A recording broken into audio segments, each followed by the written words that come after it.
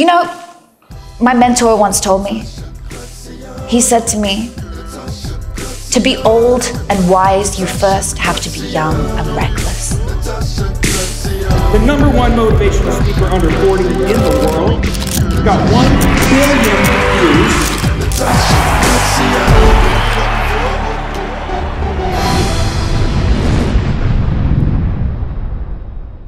When people go through bad things, they don't put it out there. When you go to the loo, do you put that out there? No. When you go through a bad time in your life, some people put it out there, and good for them. Whatever feels good for you. When I was in my darkest place, you would never have known, because I was trying to get out of it. And my way of getting out of it was by posting content which made me feel good about myself, which made me like old pictures.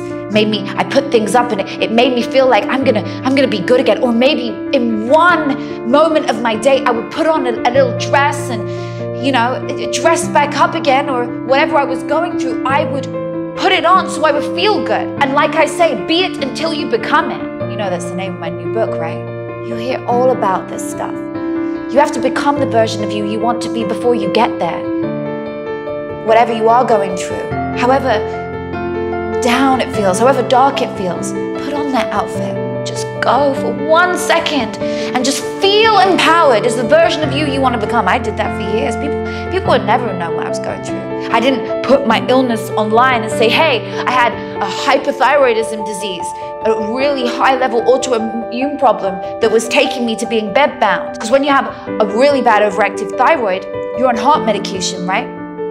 And the propofol that you take, that's what I was taking at the time, along with my medication, it tries to balance your heart. And when you're in that state, you can die from what I had.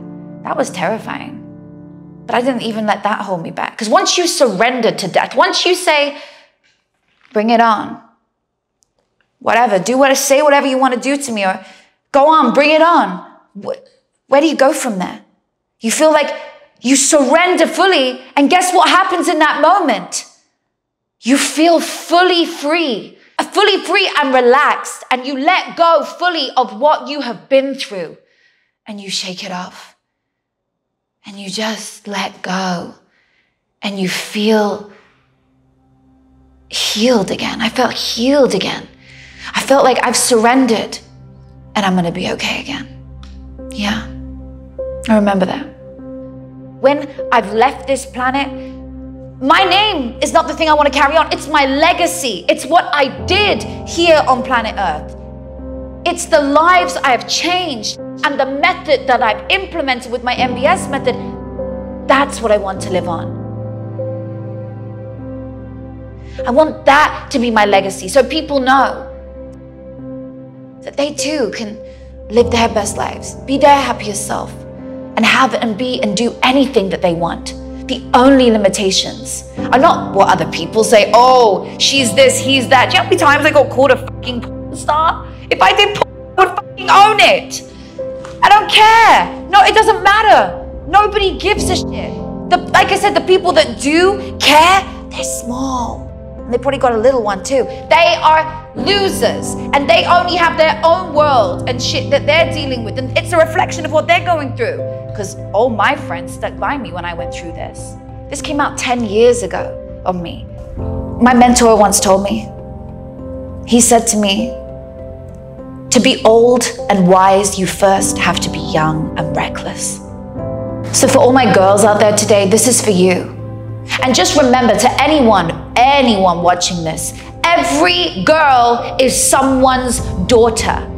So how would you treat your daughter? How would you want your daughter to be treated? Be the daughter that you want the world to see how you would treat yours as. Be the empowered, beautiful woman you are destined to be. So don't let your circumstances define you. Let them fuel you. Let them fuel where you are meant to go, where you are going, because you are meant for greatness. You were born for greatness. If this didn't happen to you, you would not have rebounded up again and come back to be who you are today. I hope this reaches you.